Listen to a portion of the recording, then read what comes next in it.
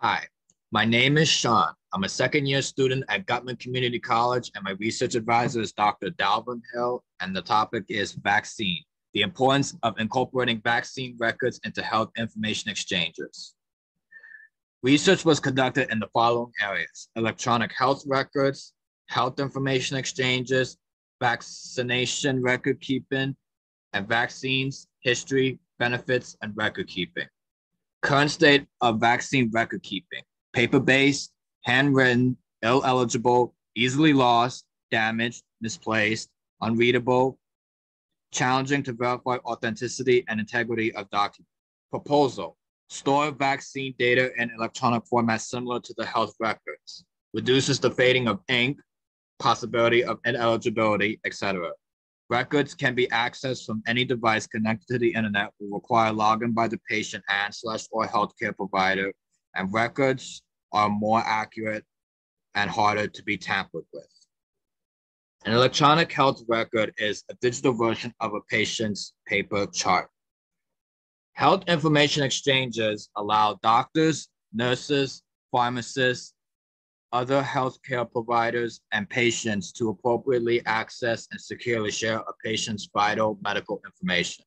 Records are stored electronically, improving the speed, quality, safety, and cost of patient care. Medical providers are able to write to a patient's record.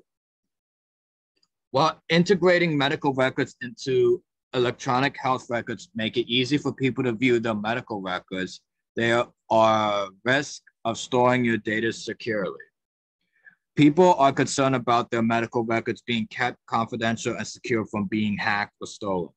There are steps that can be taken to help keep people's health records secure and safe when accessing their medical records electronically. Patients have the autonomy to share records with anyone they see fit, and they can revoke access anytime. The history of the vaccines provide numerous benefits to humans. Vaccines provide long-term, if not lifelong, protection against diseases like COVID-19, for example. The vaccines protect people, especially children, against severe diseases such as measles, smallpox, etc. When enough people get the vaccine against a given disease, the chances of an outbreak will be less likely to happen. Hard to read handwriting. Patients may lose their records and it is hard to recover, and the ink may fade. Healthcare providers will make an entry into their computer systems once a vaccine is administered. The entry will be similar to notes entered during a medical appointment. This electronic record will be uploaded to the HIE so that patient/medical provider can share with any participating medical provider throughout the USA. Removes the tediousness of reading handwritten records. There will be no more handwritten entries. It will be all done electronically and easier to access, update, and share records.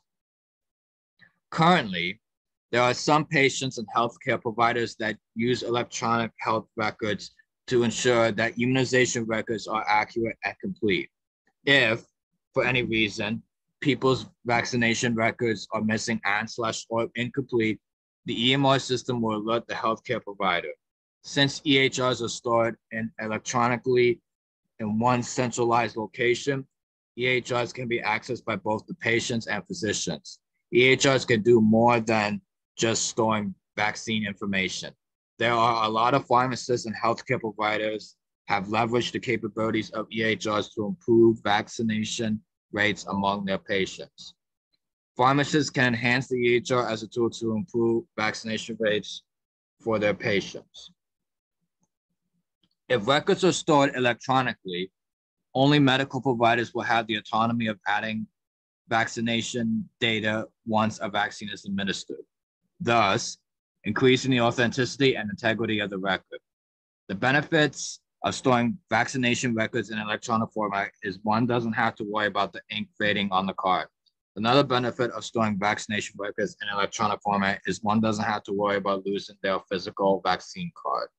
Thank you for listening.